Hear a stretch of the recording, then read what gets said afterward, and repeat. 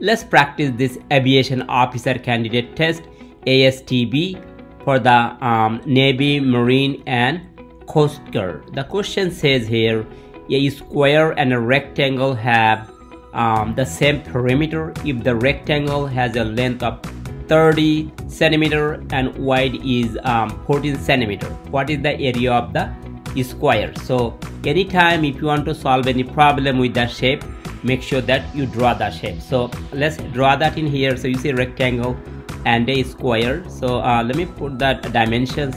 So this side is 30 length and then 14 width, right? So the rectangle is a four-sided shape. It has opposite sides are the same. That means this side is also 30, that side is also 14. So the perimeter means adding all the sides. So that gives you 30 plus 30 is 60, 14 plus 14 is 28. So that gives you total 88 centimeter. Now if you want to find the one side of this square, so you have to divide 88 by 4.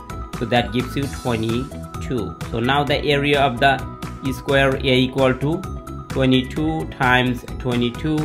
If you multiply that, that gives you 484. So that is the correct answer, option.